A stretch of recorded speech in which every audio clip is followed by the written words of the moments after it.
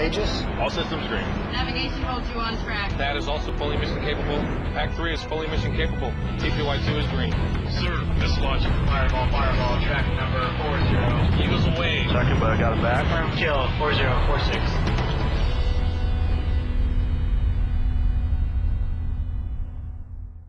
I'm committed to deploying strong missile defense systems which are adaptable to the threats of the 21st century. The best way to responsibly advance our security and the security of our allies is to deploy a missile defense system that best responds to the threats that we face and that utilizes technology that is both proven and cost-effective. Responding to guidance from President Obama and Secretary of Defense Gates, the U.S. Department of Defense finalized a congressionally mandated ballistic missile defense review. The review reaffirms the need for reliable, limited missile defenses for protection of the United States and effective and more numerous regional defenses against short, medium, and intermediate range ballistic missiles to defend our forces and our allies. We are still building a highly integrated, layered approach to missile defense. However, the threat, technologies, and operational considerations are continually changing, and there comes a time when we need to ensure that our acquisition programs, our operational concepts, our policies are all aligned, and the BMDR has given us a great opportunity to do that. The Missile Defense Agency will implement the Ballistic Missile Defense Review with a reliable, timely, and fiscally responsive approach. Deployment of capabilities to defend the U.S. homeland against limited ballistic missile attack remains a high priority. With the investments made in the ground-based mid-course defense system over the past decade, the United States has a defense in place against limited long-range attacks. The United States employs a network of space-based, ground-based, and sea-based sensors using a sophisticated command and control infrastructure to integrate homeland defense operations.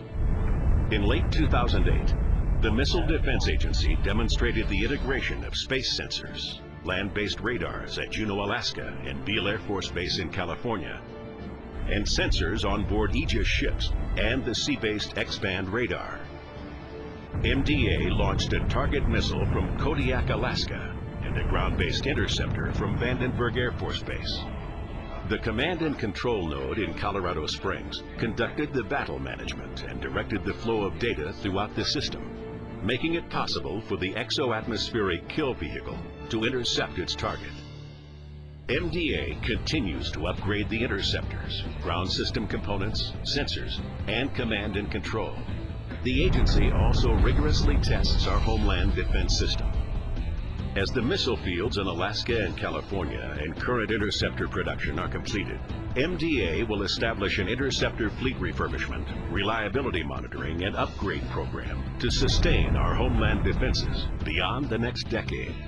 The agency will enhance missile defense to defend U.S. deployed forces, allies, and friends against regional threats, and in the future, defeat large raid sizes and intercept missiles early in flight.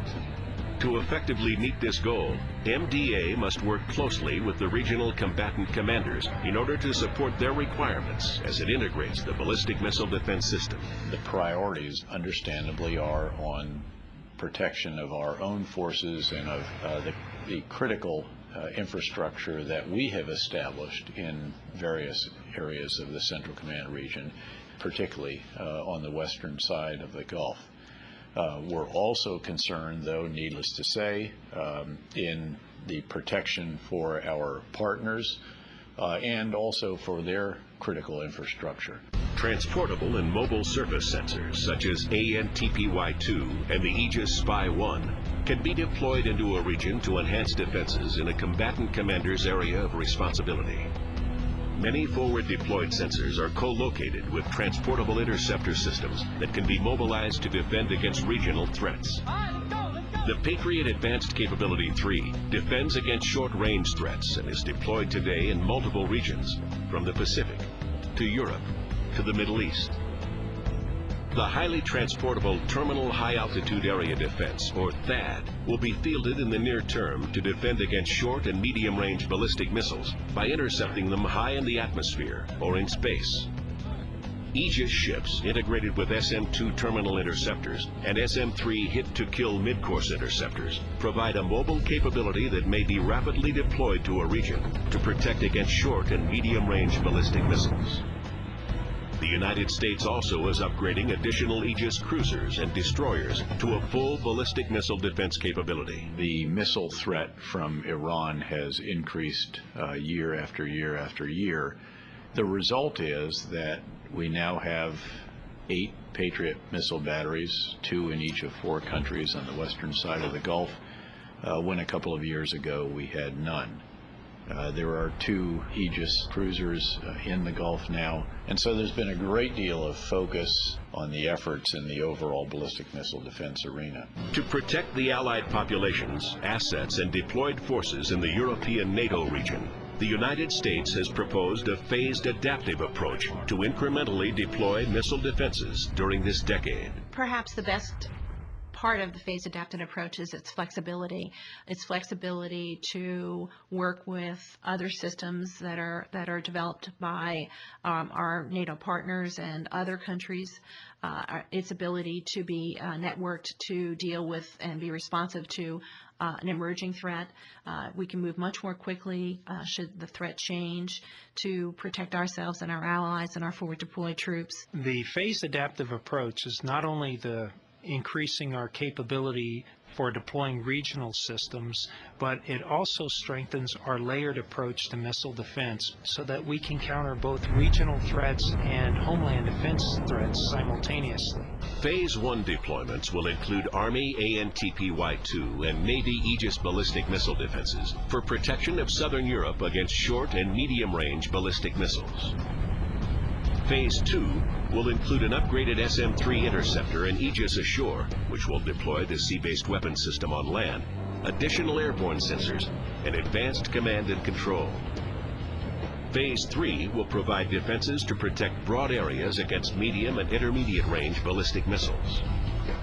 Phase 4 will respond to the evolving intercontinental ballistic missile threat.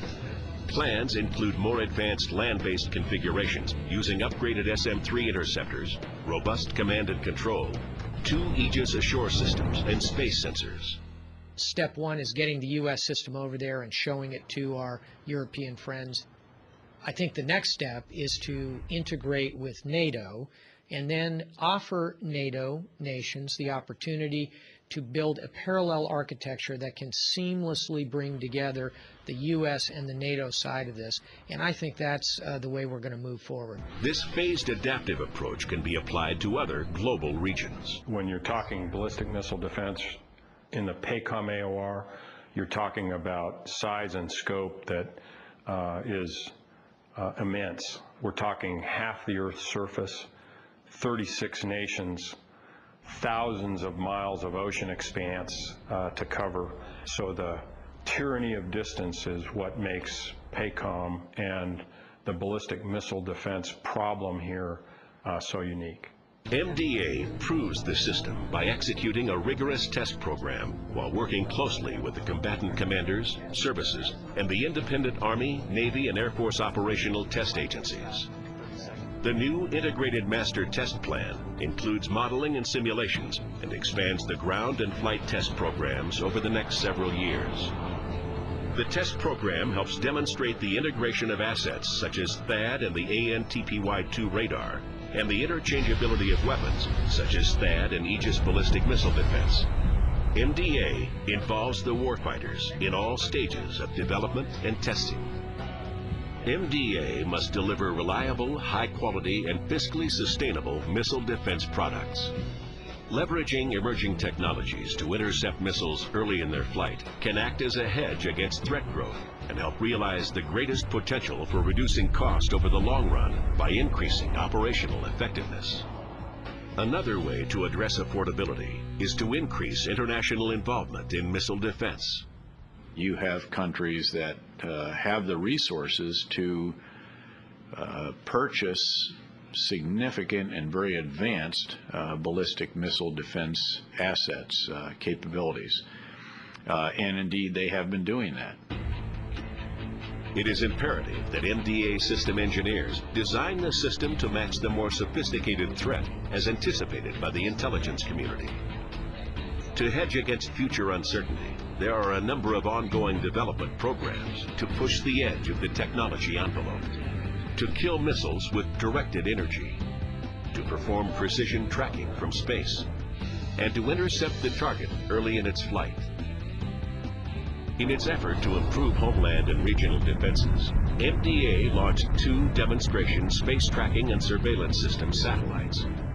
Operating in low Earth orbit, STSS satellites will detect, track, and discriminate ballistic missiles throughout their trajectories and provide valuable insight into the development of a prototype precision tracking space system.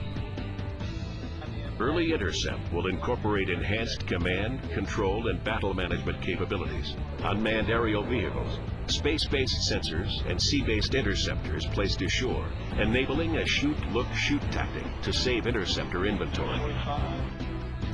Global diplomacy and understanding is the foundation for achieving international cooperation in regional missile defense. We're really the technicians in this thing, but we want to be very supportive of State Department as they go forward. So EUCOM, CENTCOM, very much aligned. STRATCOM looking at this globally. All of us supporting the State Department as they go forward and try and negotiate these complex agreements. The United States combines forces with its international partners in building and strengthening regional missile defenses. Working through the implementation process together, the United States and its allies will reap the benefit of economies of scale and development of high-quality, reliable missile defenses. This was really an opportunity for the Obama administration to put against a current threat proven technologies much sooner so that we could protect NATO indivisibility and that we were working cooperatively with our allies and with our other partners in a very transparent way to make sure that this defensive system, which is flexible but also adaptive to the threat, is delivered very soon to protect us against what we consider to be a looming threat. As it takes on the challenges that lie ahead, the Missile Defense Agency will prove its commitment to protect the United States homeland, U.S. forward deployed forces, and its allied and friendly nations from the evolving ballistic missile threat.